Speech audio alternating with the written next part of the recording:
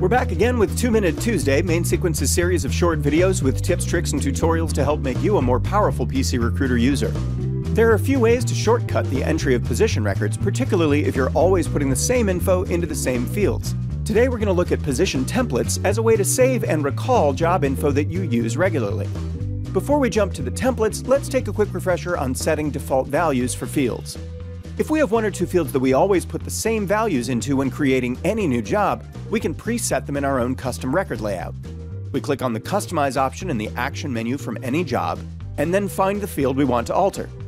The menu icon to the right of the field brings up the option to set a default starting value for that field. We can always change the value afterward, as long as the field hasn't been marked as read-only. One commonly set default that requires some special handling is the Show on Web dropdown, which indicates whether the job is visible to the outside world in your PCRecruiter job board or job feeds. It normally defaults to the Show option, but if you'd like all your fresh jobs to begin offline even if they're marked as available, you can set the default value to -1. This translates to the Do Not Show setting. Okay, so what if we have a more complex job template that we want to store and reuse, including job description contents and so on? First, we find an appropriate existing job, or create a job record specifically to use as a source. We can delete this job after we're done, although some users will create a templates company record and keep all of their template jobs there for reference or later use. After saving the job, we use the Templates option in the Actions menu. We've got a list of existing templates above, and an option at the bottom to add the current job as a new template. The template name will automatically be set to the title and ID of the current job, but we can change the name to anything that we want.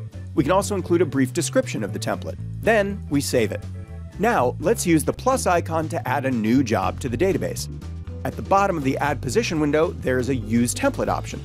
We find the template we want and use the Action pull-down to select it. The same pull-down is used if we ever want to delete any templates. The system will then populate all of the fields from the template into the record we're creating. We can make any changes we need and then save this new job. One last thing to bear in mind is that templates can only store and recall fields that are visible on the screen at the time. So if your custom position layout doesn't have some of the fields that the template was built to fill in, they'll be left blank on your new position. For more 2-Minute Tuesdays, please follow us on Facebook or Twitter, join the LinkedIn PCRecruiter users group, subscribe to this YouTube channel, and watch our blog posts on your PCRecruiter login screen. If you have any ideas for future 2-Minute Tuesdays, send an email to 2minutetuesday@mainsequence.net.